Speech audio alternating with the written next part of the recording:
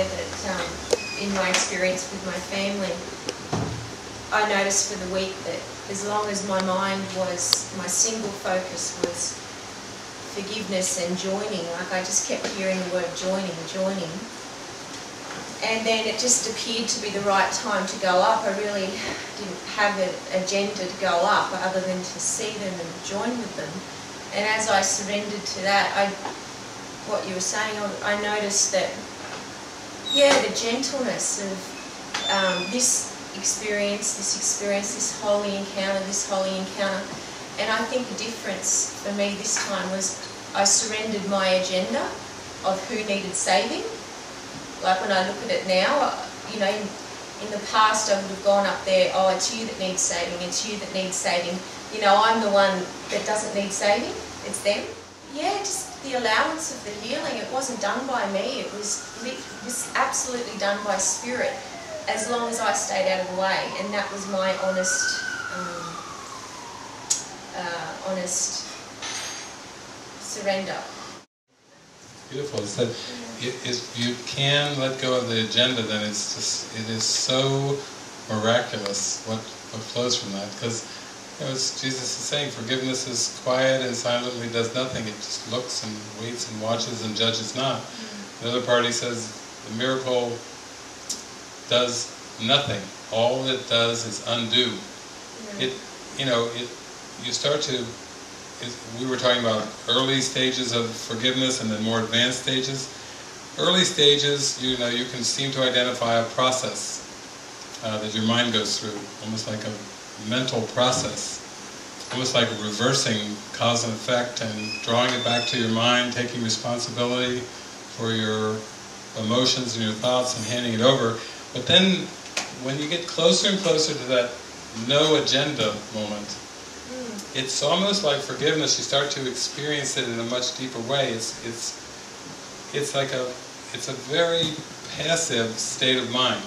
Not to say that there can't be a component that's involved where you do speak or you read something or you say something. So we're not talking passive in terms of behavior, but we're talking about a passive state of mind, a very tranquil, still mind. It simply does not have an agenda. It's just so joyful and so present.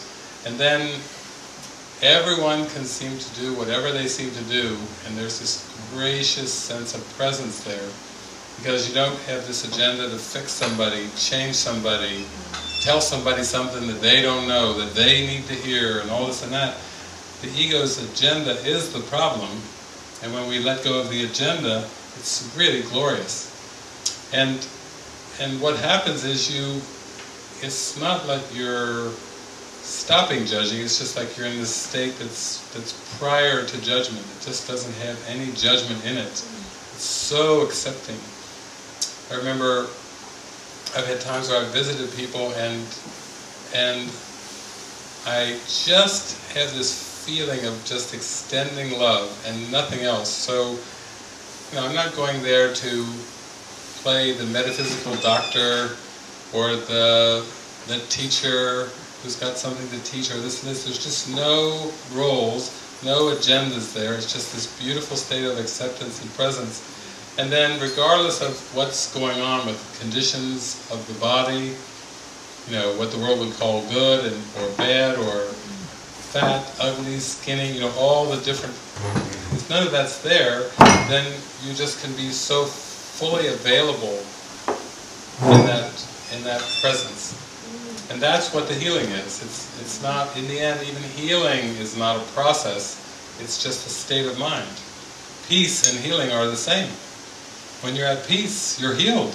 It's not about then trying to say, but what about the body and this and that? It's the perception is healed. The perception is unified. You're seeing it as a whole. You're not trying to break a part off here or fix a part here or improve. There's no improvement in healing. You don't have a drive to improve. So as you go through this phase of mind training, you still will go through discernment phases. Like one of them for me was this best use of time. I want to do the best use of time. Well, it can still have the ego trying to get in there with this best use of time, you know. Not going there, it's not the best use of my time. Not going here, not going to see the family, that's definitely not the best use of time. You know, the ego can come in with a kind of a firm, like an axe of saying, no, cut this off, cut that off, almost like partitioning very subtly aspects of the world that are negative, that are to be avoided at all costs, and then there's those all favorable places. Oh, yeah, I can go there. That's no problem. That'll be a good use of my time. But that still is dividing the world up into pieces and trying to be attracted to some pieces and avoid and be repulsed by other pieces. And in the end, that all collapses on itself too. You know, where Jesus says the holiest spot on earth is where an ancient hatred has become a present love. Where before you had judged, and now you see that you're not in that.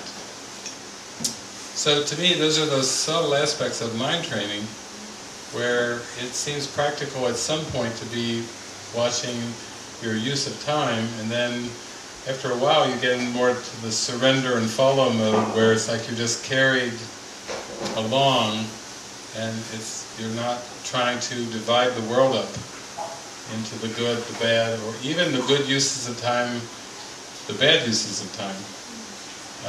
That can be a very subtle trick of the ego, you know, that tries to divide things up.